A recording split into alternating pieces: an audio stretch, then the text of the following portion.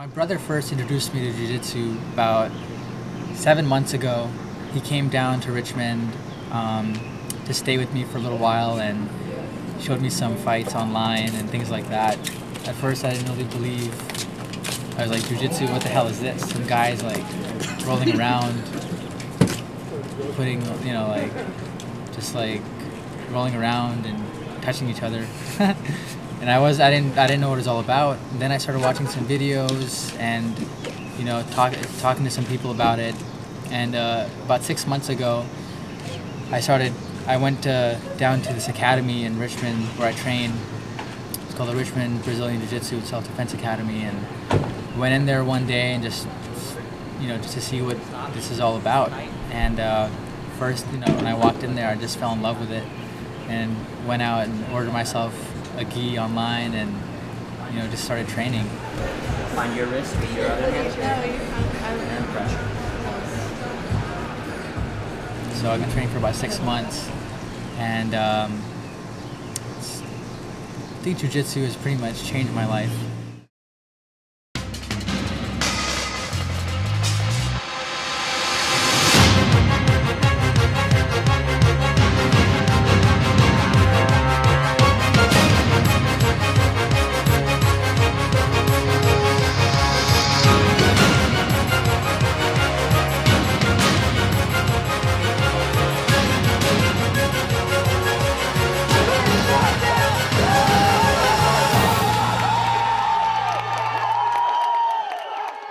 Out that way, and I pull my leg out. See? Now I immediately work up, and I go chest to chest, and look what I have here. The majority of real fights will most likely end up on the ground. So what do I have? I have both of his arms here. You guys see? Very dominant position. So what do I have from here? I can reach my hand underneath his head and grab his wrist. So I have very strong control here. Most martial arts don't really dive into the groundwork. They're based upon the kicking and the punching, and even in some martial arts, throws, or basic submission holds like wrist locks, pain holds against a joint.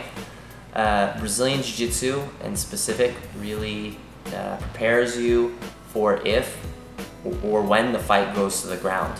So whether you take the fight to the ground yourself, or there's a bigger opponent that you're fighting that puts you down on the ground, you're going to be well prepared on the ground to defend yourself and to hopefully get out of the altercation with as little damage as possible.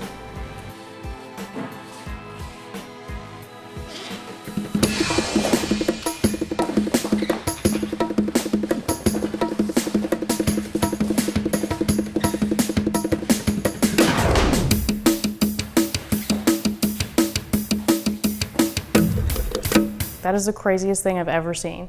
I am never doing that. People sweat on you. And it's the greatest self-defense for women. You know, you can control guys that are a lot bigger than you. It teaches you how to fight from your back. If a woman's gonna be attacked, she's gonna get put on her back. I mean, that's kind of the whole point of a woman being attacked. So it's a great way to learn to defend yourself and learn how not to panic if you get put in that situation. And it gives you tools not only to either make your attacker unconscious or just to get away. So you have a lot of options, and I think that's really why I started, but I stay in it because it's so much fun. Thank you. Yeah. All right, guys.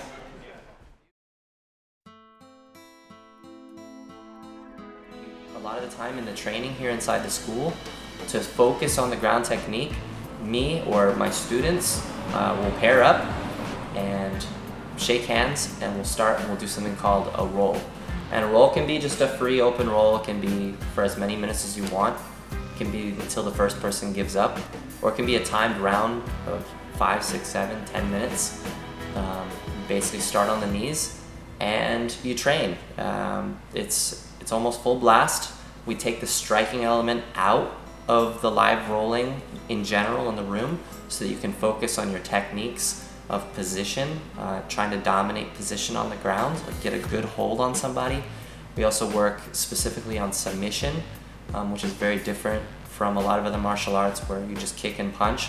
We work a lot on choke holds, arm locks, joint locks in general, shoulder, elbow, wrist, chokes, like I said, knee locks, knee bars as they're known, and foot locks, both attacking the ankle, the top of the toes.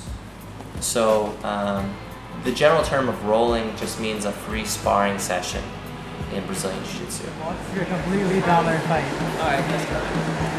Much training. Go!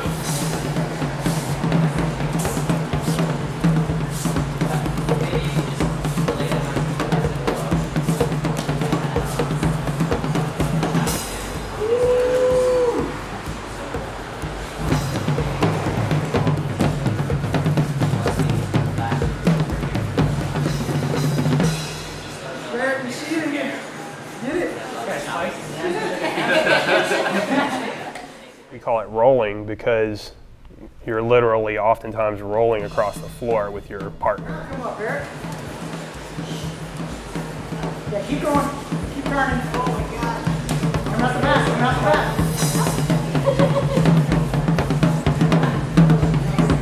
best. The advantage to rolling is you get to spar 100% against somebody who's resisting you. And you get to learn very quickly what works and what doesn't work. Every beginner walks in there and they're going to get arm locked and they're going to get choked and they're going to tap out and they're going to start again. You know, without exception, every beginner is going to tap out their first class. I can't think of a single person I've ever had at my school who several of my students haven't tapped them the first time they've come in. And it can be like a nice chop for your ego for some people. Some people take it badly, but most people get over it pretty quickly and want to get better, and that's what it boils down to. Flex your foot. Here. I said keep one inside. Now come on. There. Can I say how I love it? One inside. Jiu-Jitsu's, I think, unique characteristic in that it's really strongly defined, not only in finishing movements, throws, you know, your submissions, things like that, but it's also defined very well in transitions, meaning that you have specific steps to get, say, from side mount to mount or mount to back, things like that, where you can change your position for the better and utilize some of those attacks from those positions. And because of Jiu-Jitsu's investment in that portion of the game, I think you see a little bit more technical approach to it, you know, looking at it from the standpoint of how can a smaller person get, you know, these same type of positions that exist in judo to work on a much larger opponent, you know. The emphasis on being relaxed and breathing and conserving your energy and defending yourself until your opponent makes a mistake has bred a certain approach and style of playing that I think has, again, given Jiu-Jitsu a very unique characteristic and flow to it that you may not see exemplified in a lot of other martial arts disciplines that maybe encourage things like attributes like speed and power, you know, and things maybe that are a little bit more athletic. Jiu-Jitsu, you know, you can be an athlete or you can be just the guy walking down the street with the high waters on, you know, and you get on the mat, you adapt it to yourself and you make it work for yourself. I think that's, you know, very unique to this particular art form.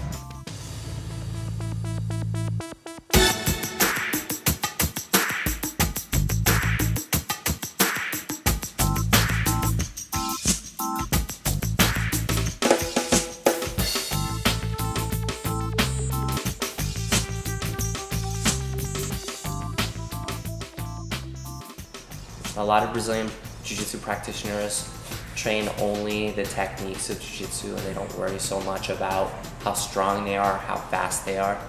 The heart of Brazilian Jiu-Jitsu is the technique. So I'm very slow and methodical about how I mount, see? Tight on the upper body pressure, drive my knee over. My knees are on the mat.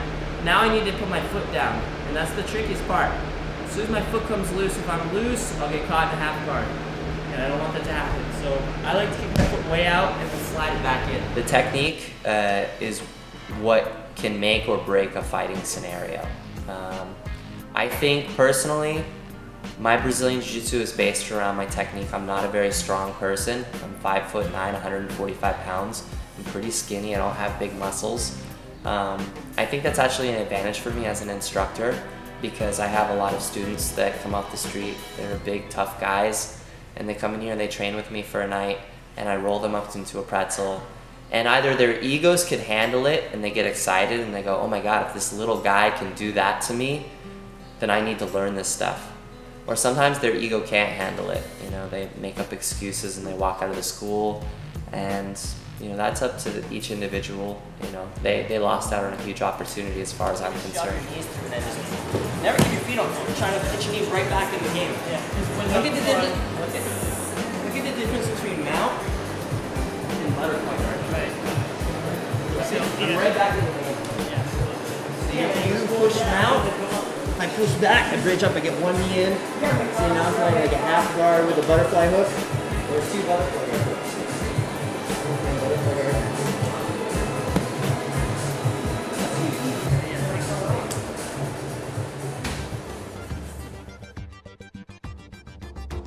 And it's all about leverage, how I position my body to get the right leverage on the guy, how I use my whole body versus somebody's arm.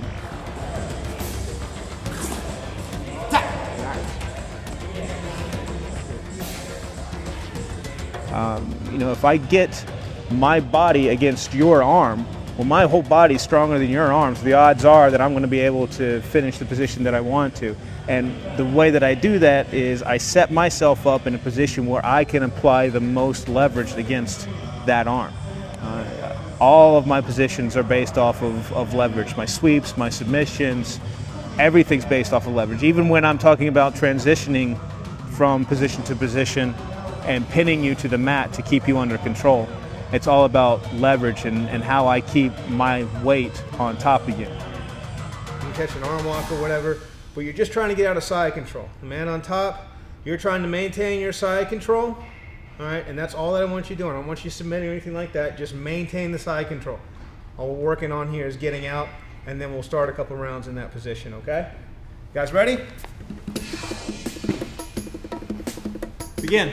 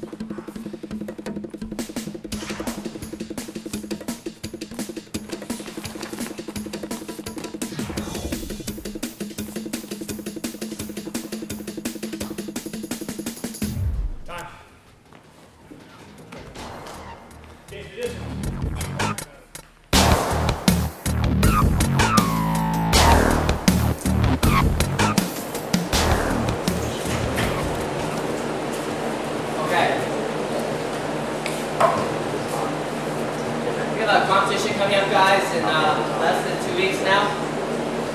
Who here in the room is competing? Yes, we have quite a few competitors. Great. And we're going to do some competition techniques tonight. Why somebody wants to compete is going to be different from person to person, definitely. Most people want to test their progress out, to test themselves against people who don't know what they're trying to do.